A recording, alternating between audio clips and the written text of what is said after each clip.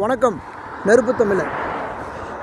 நாம் இப்போ தற்போதைய நேரம் என்னப்பா அப்படின்னு பார்த்தா, தற்போதைய நேரப்படி 4:25 கிச்சனரில், அதாவது கிச்சனர் வாட்டர்லூ அந்த பகுதிகளில் நம்ம நின்றுட்டுருக்குறோம். இப்போ இங்கே பார்க்கும்போது இங்கே விவசாய நிலங்கள் அதிகமாக இருக்குது. நம்ம அதை பார்க்குறோம். விவசாய நிலங்கள் இங்கே அதிகமாக சோளம், மக்காச்சோளம் தான் அதிகமாக இங்கே பயிரிடப்படுது அப்படிங்கிறது தான். இப்போ நம்ம பார்க்குறது இதெல்லாம் கிராமப்புறமான ஒரு பகுதிகள். இந்த கிராமப்புறமான பகுதிகளில் அதிகமானோர் மக்காச்சோளம் பயிரிடுறாங்க அப்படிங்கிறது தான். இங்கே விவசாயம் என்பது பல ஏக்கர்களை கொண்டு ஒரு விவசாயம் என்பது பயிரிடப்படுது. இது எனக்கு தெரிந்த வரையில் கிட்டத்தட்ட ஒரு 20-30 ஏக்கர் நிலப்பரப்பிற்கு இருக்கும் அப்படிங்கிறது நான் நினைக்கிறேன். எனக்கு சரியாக தெரியலை இது எவ்வளவு பரப்பு என்பது எனக்கு சரியாக தெரியலை. தொடர்ந்து இங்கே விவசாயம் என்பது பார்க்கும்போது இந்த பகுதிகளில், கிச்சனர் பகுதியில் இருக்கக்கூடிய கிராமப்புற பகுதிகளில் அதிகமான பகுதிகளில் மக்காச்சோளம் பயிரிடப்படுது அப்படிங்கிறது தான் உண்மை.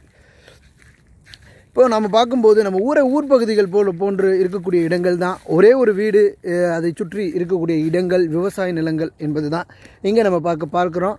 அது மட்டும் இல்லாமல் இருக்கக்கூடிய நிலப்பரப்பு என்பது ஒரு மிகப்பெரிய ஒரு பரந்த நிலப்பரப்பை நம்ம பார்க்குறோம். பெரிய பரந்த நிலப்பரப்பு, வாகனங்கள் சென்று கொண்டிருக்கின்றது. இதையும் நம்ம பார்க்குறோம். நம்முடைய வாகனம் அங்கே நின்று கொண்டிருக்கின்றது. அங்கு ஒரே ஒரு வீடு இருக்கின்றது. ஒரு சிறிய ஒரு ஏரி. கிராமப்புற பகுதிகள் அப்படின்னா கனடாவிலையும் அதிகமான கிராமங்கள் தான் கனடாவை சூழ்ந்திருக்கு அப்படிங்கிறது தான் உண்மை. கிராமங்கள் தான் உலகின் முதுகெலும்பு அப்படிங்கிறதுல முதன்மையாக இருப்பது கனடாவும் ஒன்று தான் அப்படிங்கிறது தெளிவான ஒரு உண்மை. கனடா மட்டுமல்ல, உலக நாடுகள் முழுவதுமே கிராமங்களை நம்பி தான் இருக்குது அப்படிங்கிறது தான். நம்ம ஊரில் நாம் பார்ப்பது போல் சிறிய கால்வாய் போன்ற பகுதிகளோடு இதை ஒரு சிறிய ஒரு குளமாகவும் சில குட்டைன்னு சொல்லலாம், குட்டையாக தான் இருக்குது. இது நாம் பார்க்கும்போது இதுவும் இது பார்க்கும்போது ஒரு சிறந்த ஒரு பரந்த நிலப்பரப்பில் சிறிய குட்டையாகத்தான் இது இருக்குது. அதாவது இது சாலை ஓரங்களை ஒட்டி தான் இது அமைந்திருக்கு. சாலையை ஒட்டி அமைந்திருக்கக்கூடிய பகுதிகள் தான் இது. அதிகமான நிலப்பரப்பு நம்ம பார்க்குறோம். எவ்வளவு பெரிய இடங்கள் அப்படிங்கிறத நம்ம பார்க்குறோம்.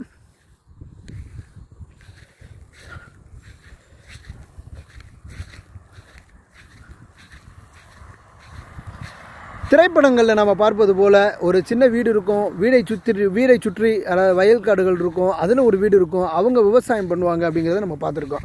நிறைய படங்களில் நம்ம பார்க்கக்கூடிய ஒன்று. உதாரணத்திற்கு வானத்தை போல படம், சூரிய வம்சம் போன்ற படங்கள்லாம் நம்ம பார்க்கும்போது ஒரு வீடு இருக்கும். அந்த வீடை சுற்றி நிறைய நிலங்கள் இருக்கும் என்பதை தான் நம்ம பார்த்துருக்கோம். ஆனால் பொதுவாக பார்க்கும்போது இந்த வீடு, இப்போ நாம் பார்க்கின்ற வீடு அப்படின்னு பார்க்கும்போது இந்த ஒரே ஒரு வீடு தான். இந்த ஒரு வீடை சுற்றி இவ்வளவு பெரிய நிலப்பரப்பு இருக்குது. இது என்ன மரம் அப்படிங்கிறது எனக்கு தெளிவாக தெரியல. இது என்ன மரம் அப்படிங்கிறது எனக்கு தெரியல. இதில் இருக்கக்கூடிய நம்ம ஒரு காயை நம்ம பார்க்குறோம். எப்படி இருக்குது அப்படிங்கிறத நம்ம பார்க்குறோம்.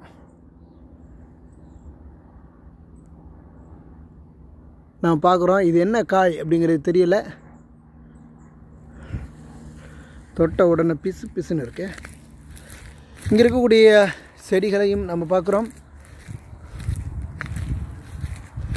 இங்கே என்ன போட்டிருக்காங்க அப்படின்னு பார்க்கும்போது இதுதான் நாம் பார்க்கக்கூடிய சோளம். இது என்ன சோளம் அப்படிங்கிறது எனக்கு தெரியல. விவசாயத்தை பற்றி எனக்கு எதுவுமே தெரியாது. ஆனால் இது என்ன சோளம் அப்படிங்கிறது எனக்கு புரியலை, எனக்கு எதுவும் தெரியலை. பார்ப்பது போல் இது சோளமா இல்லை நெல்லா அப்படின்னு பார்க்கும்போது என்னை பொறுத்த வரையில் எனக்கு நெல் மாதிரி தான் தெரியுது. ஆனால் இதுதான் சோளம் அப்படிங்கிறது தான் என்னுடைய கணிப்பாக நான் முன்வைக்கின்றேன். அதிகமாக இங்கே சோளங்கள் தான் அதிகமாக பயிரிடப்படுது. இது 100% சோளம் தான்.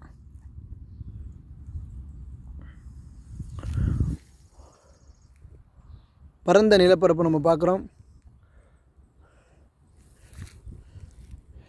குருவிகளினுடைய கூக்குரல்கள் எழுகின்றன. அணில், பறவைகள், மயில், வாத்து போன்ற பறவைகள் எல்லாம் சுதந்திரமாக சுற்றித் திரிகின்றன.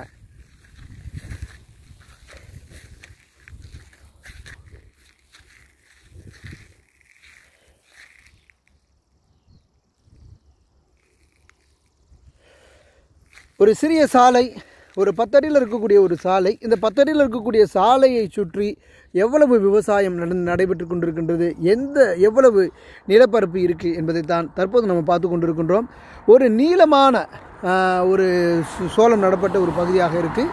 இது எத்தனை ஏக்கர் இருக்கும் அப்படிங்கிறது எனக்கு தெரியலை. ஒரு 2-3 ஏக்கர் 4 ஏக்கர் கூட இருக்கலாம் அப்படின்னு எனக்கு தோணுது. ஆனால் எனக்கு தோராயமாக இவ்வளவு தான் இருக்கும் அப்படிங்கிறது எனக்கு தெரியல. ஆனால் நாம் இந்த பார்க்கின்ற பொழுது இந்த இடங்கள் மிகவும், அதாவது கிராமப்புறங்களாக இருக்கக்கூடிய கனடாவில் அதிகமானோர் ஏதாவது ஒரு விவசாயங்களை நம்பி தான் வாழ்ந்து கொண்டிருக்கின்றார்கள் என்பது மிக தெளிவாக தெரிகின்றது என்பதுதான் உண்மை. சாலையோரம் நம்ம பார்க்குறோம். சாலையோரம் இருக்கக்கூடிய விடயங்கள் தான் நான் நினைக்கிறேன். இது நம்ம ஊரில் இருக்கக்கூடிய ஒரு தும்பை செடி போல தான் இருக்கக்கூடிய தும்பை செடியினுடைய ஒரு மறுபிறவியாக இருக்கும் என்று நான் பார்க்குறேன். ஆனால் இது என்னால் என்ன அப்படின்னு உறுதியாக சொல்ல முடியல.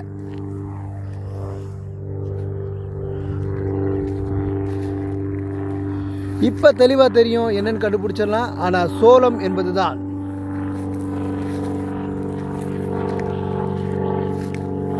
ஏன்னா இது நெல் இல்லை, சோளம் தான்.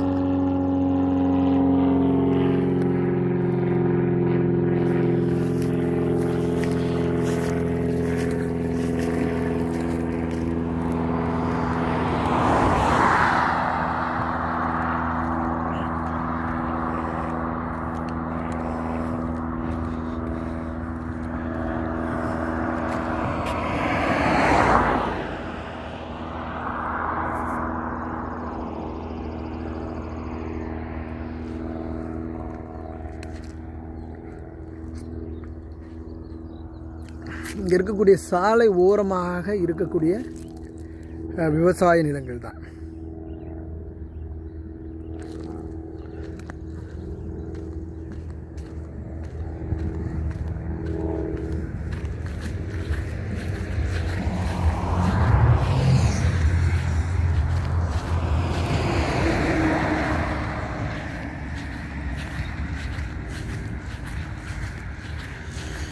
நாம் வாத்துகள் எல்லாவற்றையும் பார்க்குறோம்.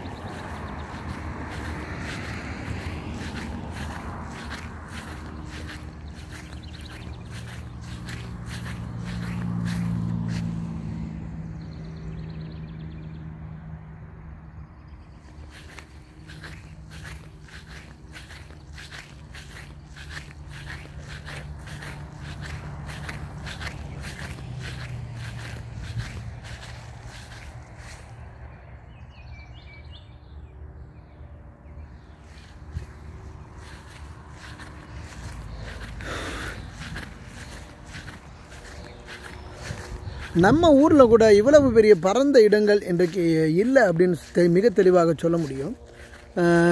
ஏன் அப்படின்னா இன்றைக்கி இருக்கக்கூடிய மோகங்கள், அதாவது இடங்களில் வந்து விற்பனை செய்யணுங்கிற மோகம், அது மட்டும் இல்லாமல் அதாவது அந்த இடங்களில் விவசாய நிலங்களில் வீடு கட்ட வேண்டும் என்கின்ற நமது மோகங்கள் எல்லாம் இன்றைக்கு எல்லாமே மாறியதால் தான் நாம் மிகப்பெரிய ஒரு பின்னடைவுகளை சந்தித்து கொண்டிருக்கின்றோம் என்பது தான் ஒரு தெளிவான ஒரு உண்மை.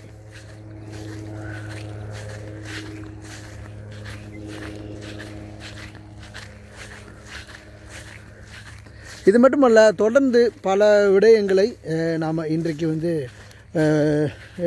எடுக்க உள்ளோம்.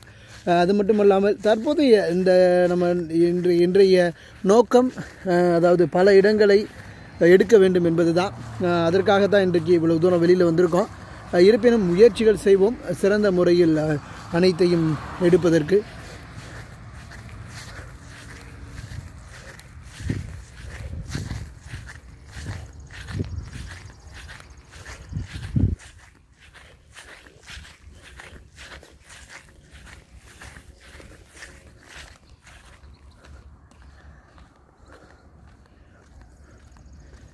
ஒரு இயற்கையான ஒரு சூழலை நாம் பார்க்கின்றோம்.